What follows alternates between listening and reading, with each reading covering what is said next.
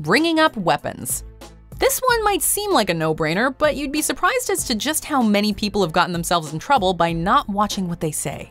Whether you're standing in line chatting with a fellow passenger, or when you're actually being questioned by a TSA agent, it's best to keep your interest in firearms, knives, explosives, and other such eyebrow-raising items to yourself. Agents are trained to be on the lookout for any and all suspicious activity, and the very fact that you're so cavalier about expressing interest in items that are largely forbidden on airplanes is sure to get you taken aside.